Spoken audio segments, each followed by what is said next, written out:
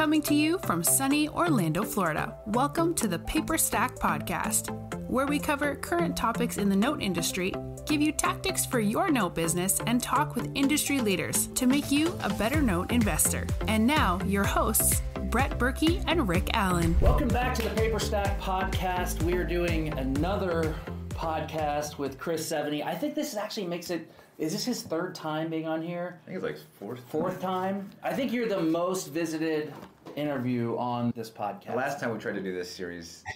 maybe that's what it was. It was such a cluster that... We went out and bought new microphones because of it. Yeah, we failed a few times. Yeah. I'm glad I had that influence over you guys. No, I'm glad you have some extra time to talk to us. We talked in pre-roll of our last podcast. You were talking about you were fired up because of an attorney and they all get us fired up, but it was because you were trying to go the route of a judgment. What were you doing? Talk to us about it. Explain it. Okay, so a little advanced strategy in note investing that share with people, and this can be extremely lucrative if you can find the right deals. And we were talking about back in the day, there used to be sellers who literally just would give stuff away, like $100 or $1,000 a loan. And some of these assets would have $100,000 tax balances, they're crack houses. And it was an investor who owned the property and had multiple other properties, but he did a strategic default. And I had bought a loan that was included in the package. And I was telling my attorney about this, and he chuckled and he goes, "Well, you know what you need to do?" I'm like, "Nope, no, I don't."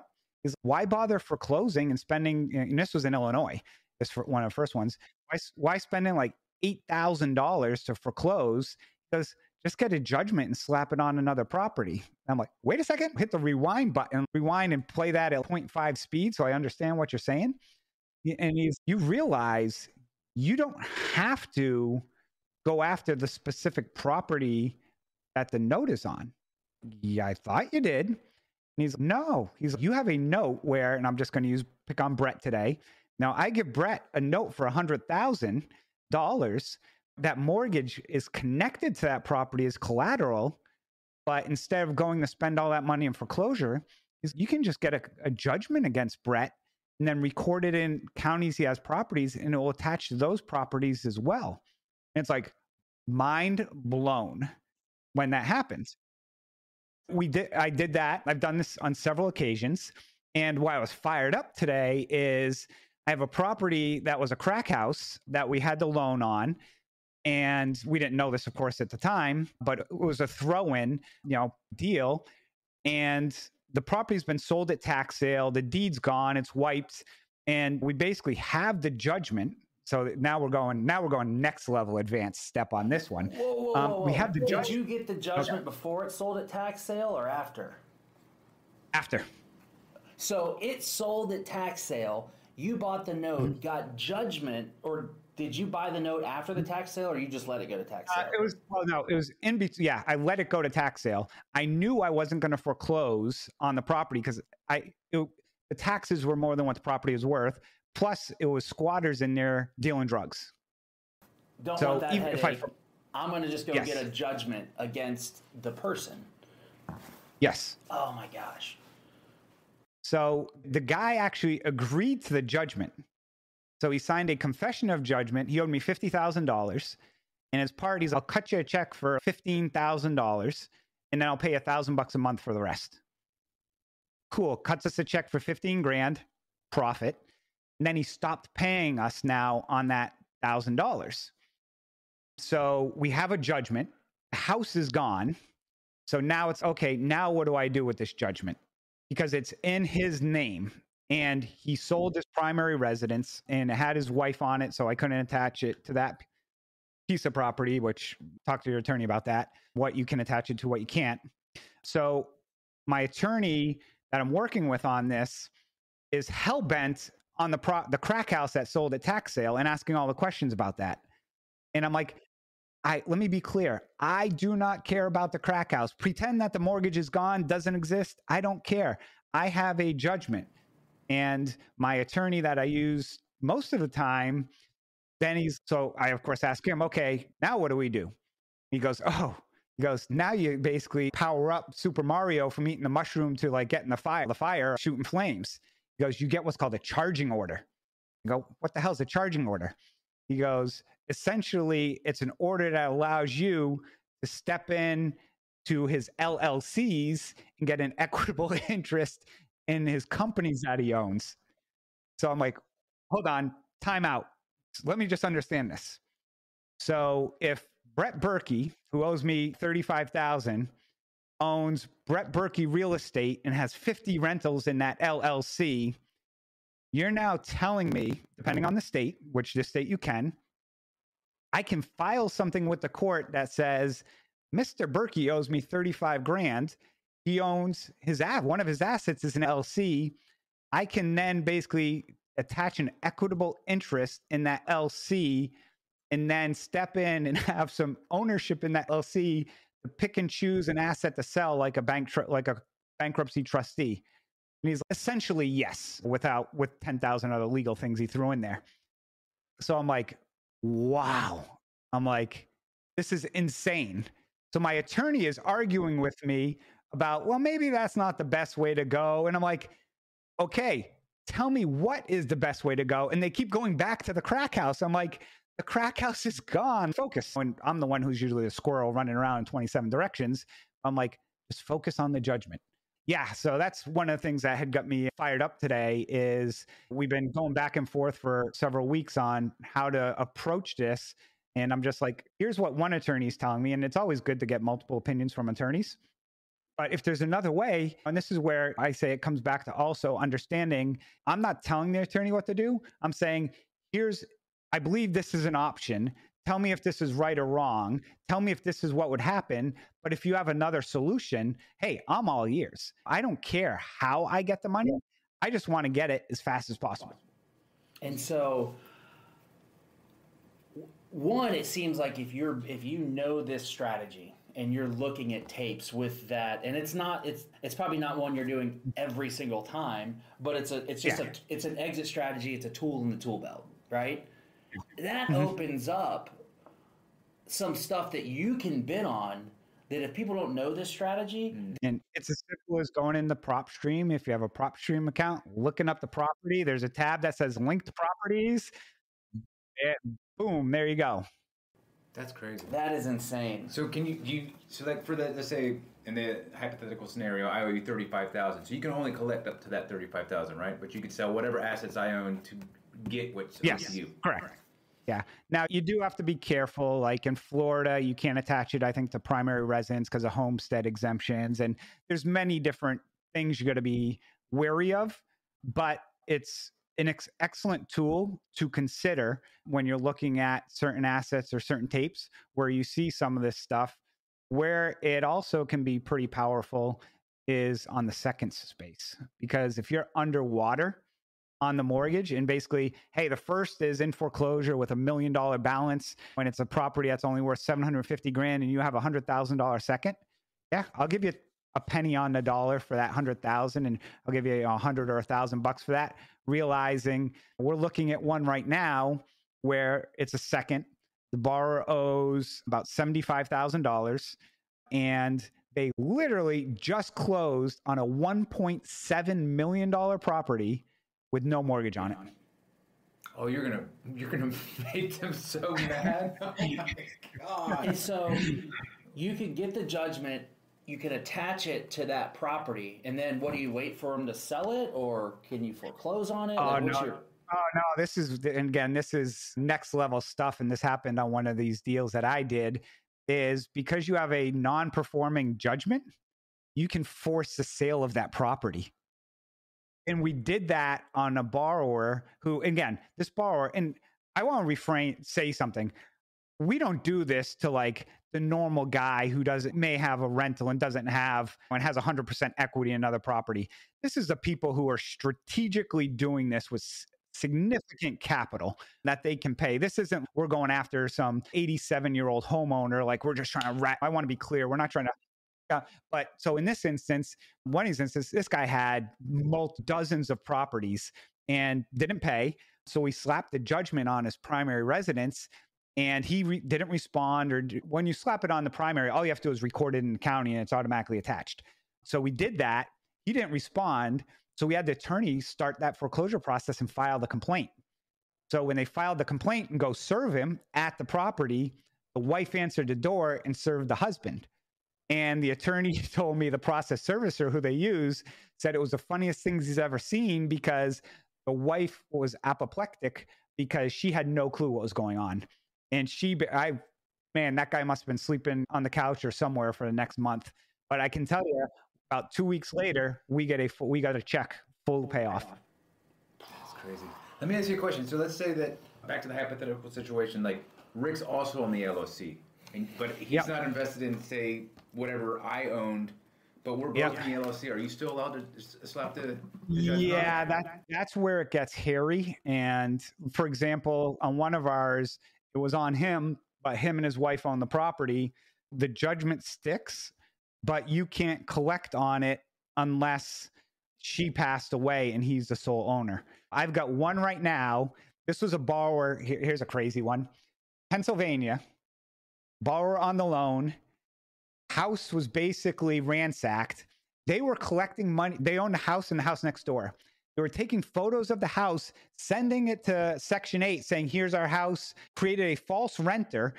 This house you couldn't live in, didn't have walls or anything. They were collecting money from the state, okay, saying it was rented, taking pictures of the house next door, weren't paying us.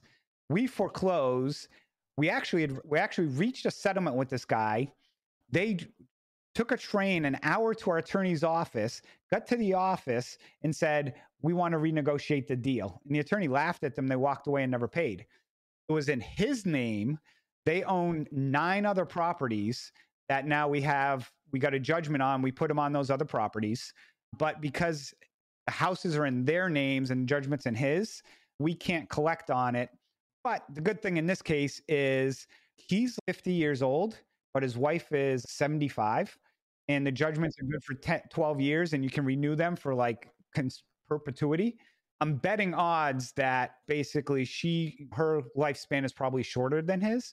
But it's a judgment that's just sitting there collecting 12% interest over time that I have it's a $50,000 judgment collecting 12% that I have $4,000 into the deal. So have that service, you can just have the judgment sitting there. It's literally just sitting there, and my attorney, I have a note in my calendar that in 2030 to renew it. And every year we do a skip trace to see if they're still alive. Wow. Look at that. That's crazy. And that's 12% per year.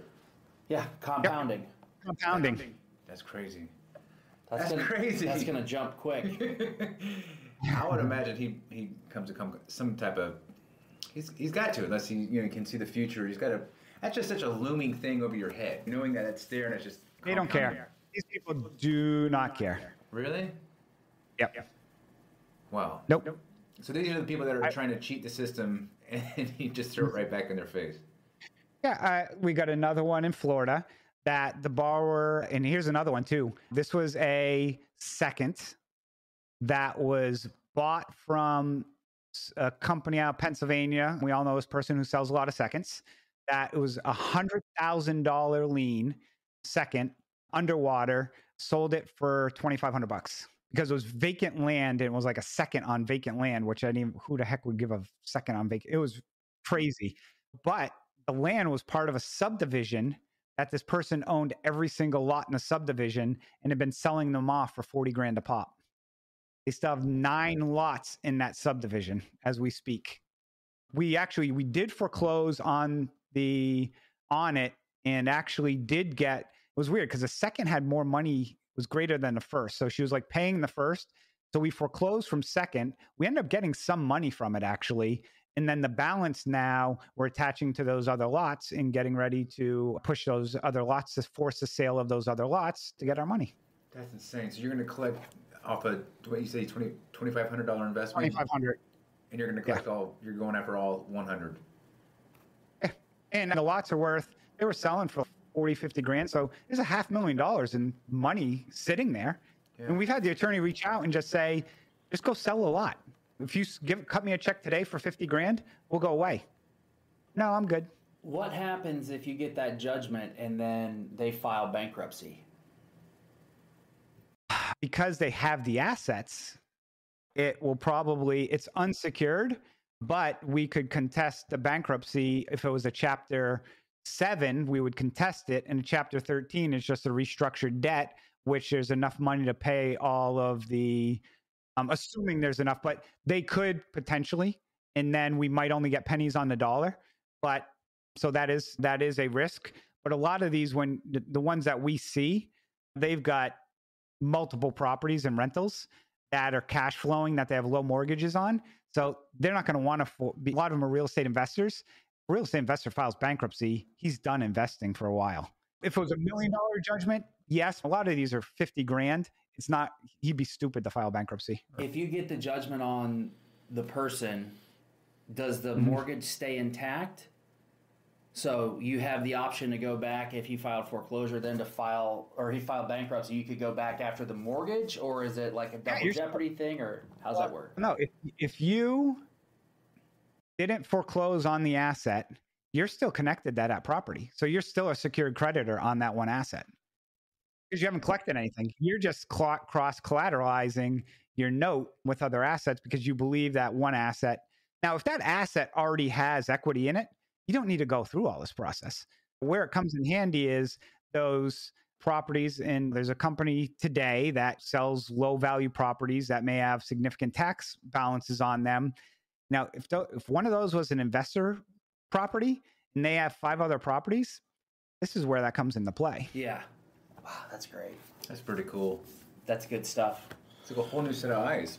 It's like a whole new... Yeah, like you just said, like I'm not going to stop thinking about that throughout it's good it's the weekend, because Saturday and Sunday I'm going to be sitting there thinking about it, and my wife... Just don't go back and look at which loans you sold that you want to kick yourself in the ass for now. That's what you don't want to do. That's already happened, and I'm actually already going through what loans we have left in the portfolio, looking at those going... There's potential for some of these things. Yeah, there's one right now that I look at, the one in Louisville, Kentucky, that it would have been, this guy had so many assets and he kept filing bankruptcies. Oh, that one. Yeah, it's terrible. But Chris, thank you. Appreciate it, man. You've blown my mind today. You can never stop learning. And that's the key, is you never stop learning. Yeah, and I came out with this when people joke, because my attorney laughs at me because I'll ask him 10 questions and 9 of them he'll tell me you can't do. But the one he tells me you could do that is like mind-blowing. It's, wow, I did not know you could do that. No, I want my attorney, like what I consider the best of attorneys is saying, this is what I want to do, how do I do it? Yep. But usually it doesn't work like that. They don't tell you the way to do it. They tell you, no, you can't do that. No, you can't do that. No, you can't do that. Oh, yes, you could do that, though. So you have to actually do the thinking.